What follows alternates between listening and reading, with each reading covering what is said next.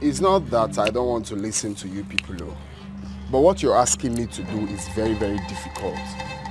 I can't have anything to do with Paulina again. Please. Please. There's not someone that doesn't have a womb. What will I be doing with that person? Huh? What? Which one is what?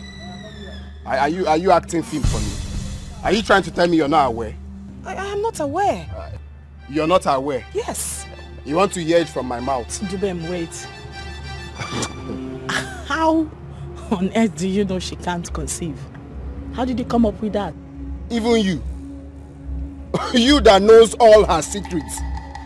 You're pretending. Dubem, we are not pretending. This is a serious matter we are dealing with here right now. Stop joking, please. It's your girlfriend we are talking about here. You need to quit with the joke. Wait, are you trying to tell me that you are not aware he slept with a man in Cotonou that took off her womb? I am not aware. Go and ask her now. I should ask her? Ask her, tell her I said so. She slept with a ritualist that took off her fallopian tube.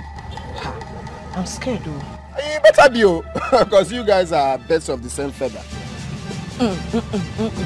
Dubem, please, if it's a joke, you better stop it, okay?